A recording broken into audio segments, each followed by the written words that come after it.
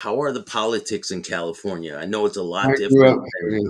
I grew up with. I'm a PENI skinhead, and it's a notorious fucking gang out there.